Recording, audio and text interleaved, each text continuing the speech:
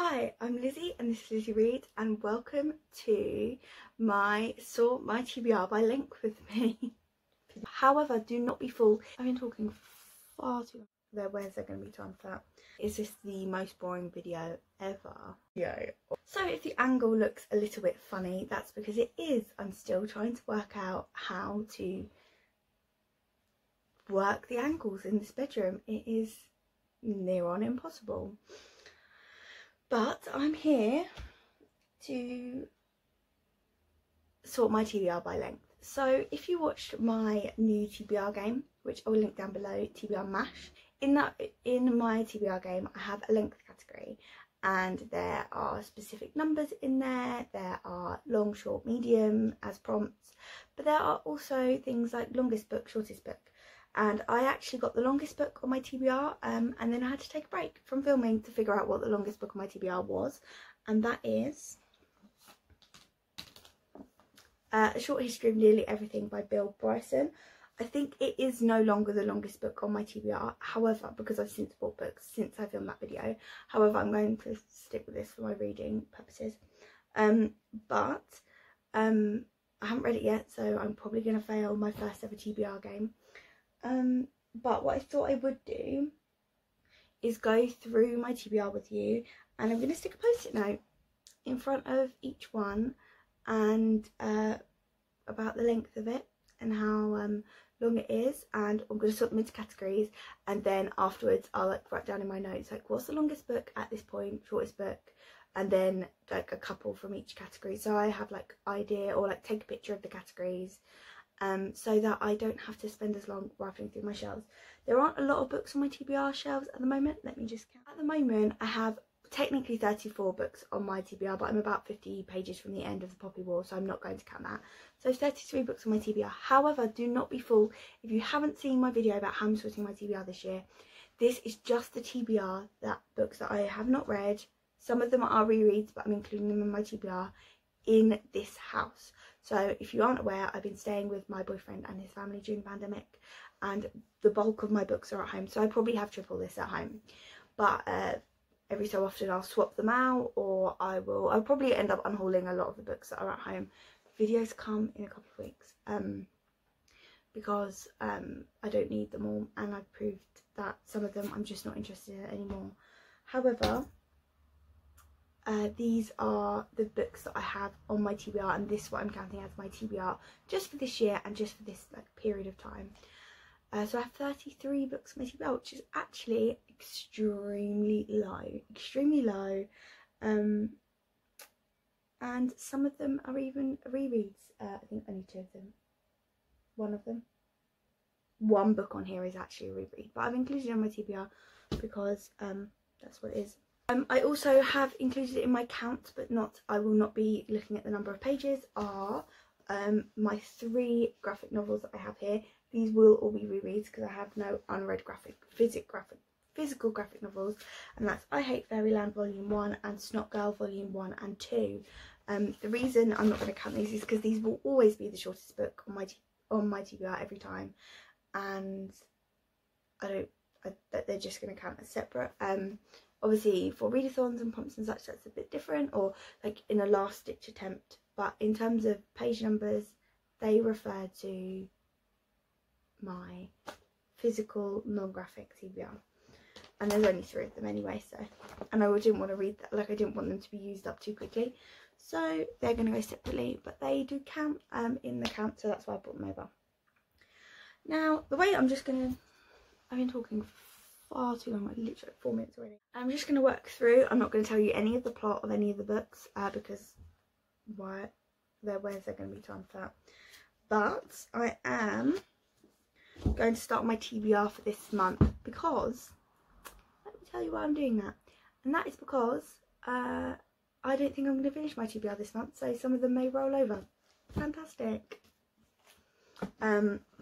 So let's have a look at this. First of all, what I might do is I might do like a bulk of them and then just read them up to you. Just editing Lizzie can zoom through this bit.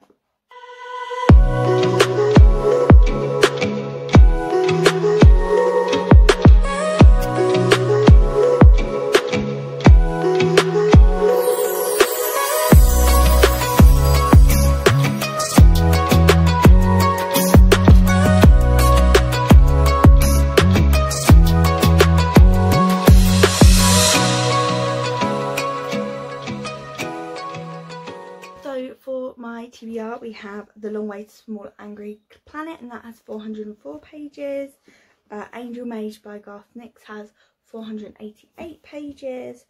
And Bill Bryson, Short History of Nearly Everything, has 667 pages, and they are on my obliged TBR, and that's quite a lot of pages there for the, what day of the month is this? For the 25th of the month, so I've got to read all that before the end of the month. I also did say that this month I wanted to read Percy Jackson, which is 375 pages. Not going to happen. Definitely not going to happen. Oh, and I have to read Rhapsodic, but that's an ebook, so that doesn't count. So those are the initial batch. And then just quickly, the rest of my Becky Chambers books. We've got To Be Taught If Fortunate by Becky Chambers. To Be Taught If Fortunate by Becky Chambers. It's only 147 pages, but this is a standalone. And then the other ones in the Wayfarer series, I'm not sure which way around they are. A Closed and Common Orbit is 365 pages. And Record of Spaceborne for You, which is 356 pages. So these are going to go into the piles. I'm now thinking, is this the most boring video ever? But I'm here, I'm doing it.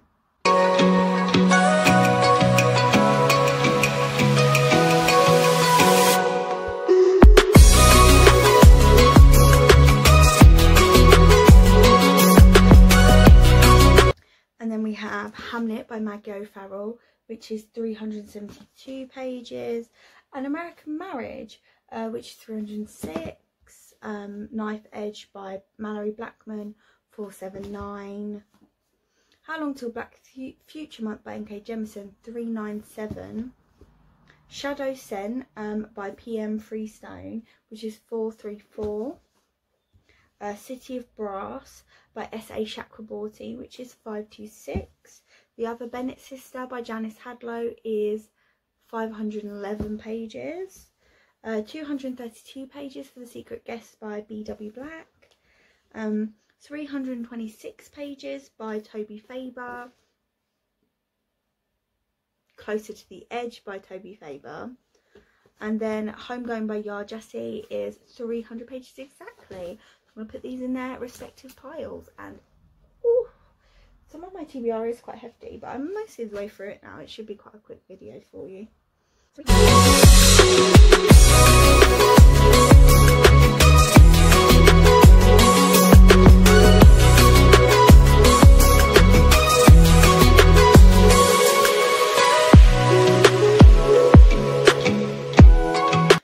Then we have It's Not About the Burqa, edited by Mariam Khan, which is 232 pages. Undreamed Shores, 5 Women Who Sought the World by Frances Larson, which is 332 pages. We have A User's Guide to Make Believe by Jane Alexander, and that one has 350 pages. The Glass Hotel by Emily St John Mandel, which has 303 pages. A Song of Wraith and Ruin by Roseanne A. Brown has 466 pages. And A Museum of Wells You Will Never See by Kendra A. Green. So if I look a little bit different, it's because my boyfriend came in, accidentally knocked over my film on setup. It's precarious, but it's annoying. And I think I was speaking about The Museum of Wells You Will Never See, and that's got 246 pages. And The Rearranged Life of Una Lockhart by Margarita Montemore has 358 pages. So I'm just going to sort those out into their piles.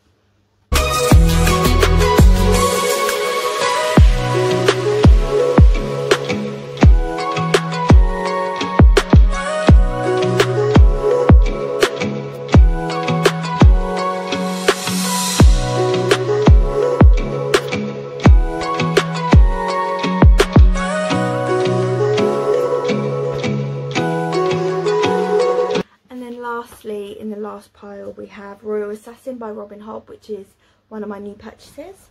The Ghost Road by Pat Barker, which is 277 pages.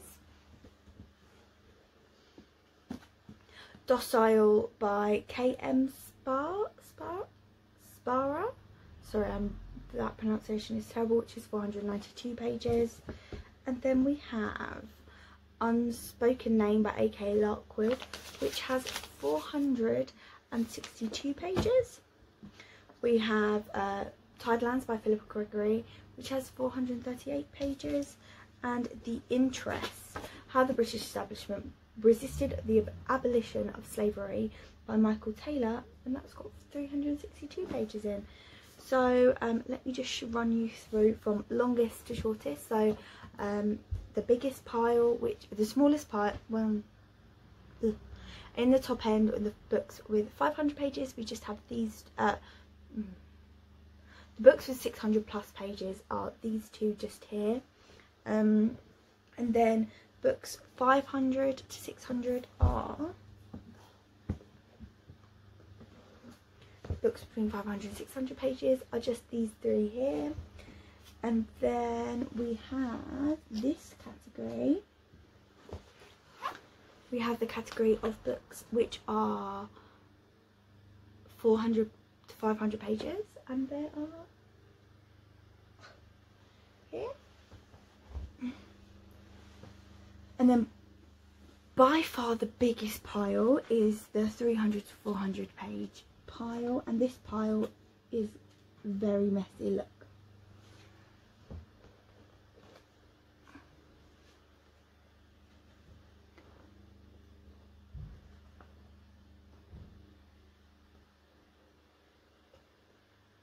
Oh, I just managed to get all of them in there.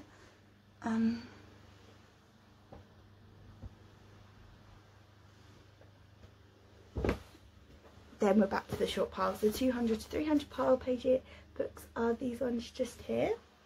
So there's 4 in that category. And then there's just one 100 to 200 page book. Now this might seem a bit of a random video for you, but it's almost like a little reference guide for my TBR MASH video, which my TBR MASH game, which there's going to be a few sort of like guides to it there. So like so almost like when the prompts come up, I don't have to think about them so much. I've already got them listed because I now will categorise these into notes, and that will be good, hopefully. Yeah, sorry the video's been a little bit all over the place. It's meant to be a quick one. I've been filming for quite a while, but I think that's primarily because I just had to write all the notes down for the books, and yeah, there's lots of things I would have done differently. Now I've done it, but I've done it now, and here we are. Thank you so much for watching this video, and if you'd like to chat to me in the comments, I'll speak to you later. Bye. However, I am a little bit scared. So most brutal fantasy series are, what's that book called? The Poppy War. I have this real mistrust of like dying characters. I just finished The Poppy War and